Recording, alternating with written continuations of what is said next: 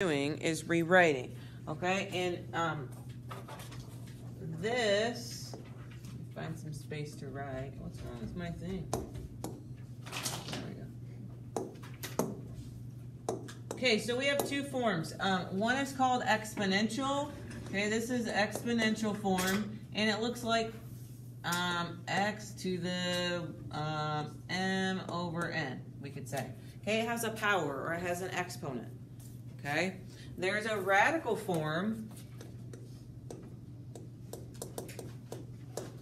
Okay, and it is called, it's with a radical, okay, and it's the n goes on the outside and the m goes on the inside.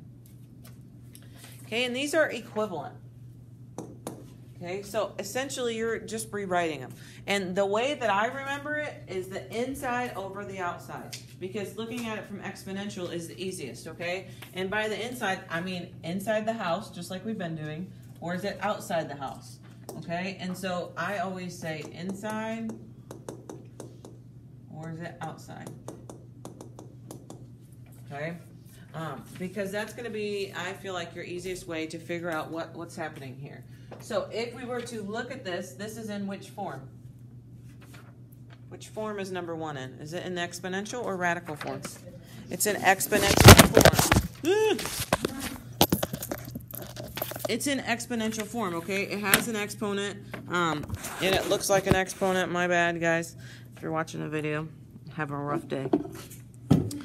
Okay, it is an exponential form, and so we can draw, that means we need to go to radical form. So you're going to draw the radical.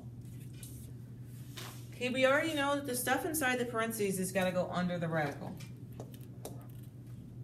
Oh my God. Doesn't even say 7p. Okay, and then we can look at it and say, well, this goes on the inside, and this goes on the outside. It goes inside and outside. So, when, and this is the, I think the hardest part, but it is the easiest at the same time. If you have two things underneath the house, just use parentheses, okay? Or you can use parentheses even if you don't have one thing. It's just gonna make it easier. So, it goes on the inside, and the 3 goes on the outside. And that's it. It's always inside over outside. Okay, so if we look at 3, we're going to draw our radical because it's in exponential form. Draw your radical. We know that the p is going to go here, and you can just use parentheses every single time. That's not going to change anything. I would probably just get in a good habit of doing it. Okay, so we got inside over outside. So 4 goes on the inside, 3 goes on the outside. That's it. Told you. Huh? This is all the same thing. I don't know. I was making sheets at like midnight. You bring that up? No. So that's going from radical to exponential. But it's the same kind of. Okay, so we're going to draw our thing. We got 10m. We got inside over outside. So 4 and 3 goes on the outside.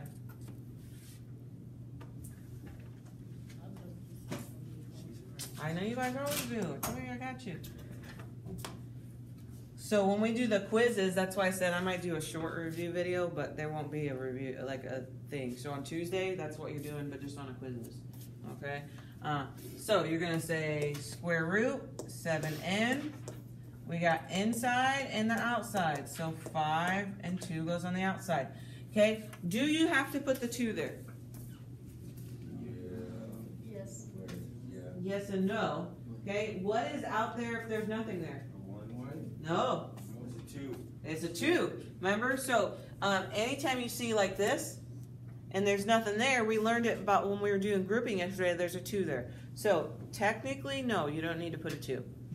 I probably would just to whatever. But okay, so you got 6x, and it's going to be 3 on the inside, 2 on the outside. Is everybody good? Yes. Okay. 11, you got 2v to the 3. 1 goes on the inside, 6 goes on the outside.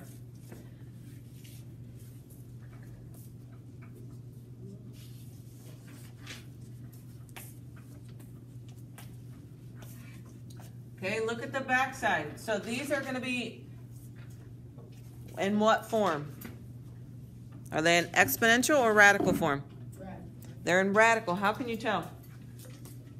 Because it's items fraction. There's a radical. What's the radical? It's the sign. It's the square root sign, okay? And I don't say square root because I don't like to use that word, but the square root sign is the radical sign. If there's a radical, then it's in radical form, okay? That's a radical. So, it still is going to work the same. They want you to go to exponential form, okay? And so you're going to say 7x, okay? You take the inside part, and then what do? We do inside over outside? Is that how it goes? Yeah. Yeah. So what's going to go on the top? 5.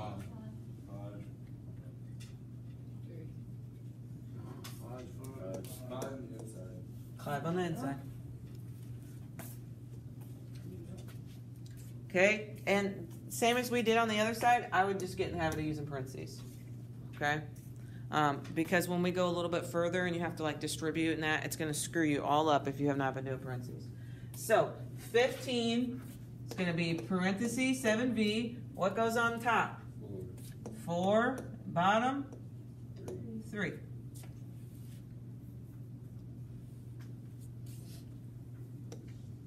$17, you got 5b. What goes on top? 5 and 3. Goes on the bottom.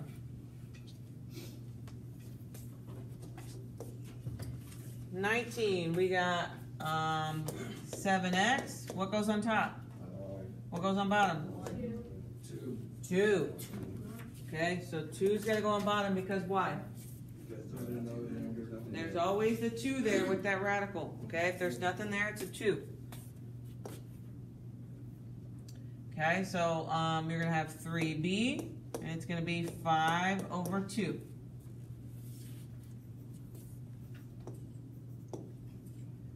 You're going to have a to the 5 over 2.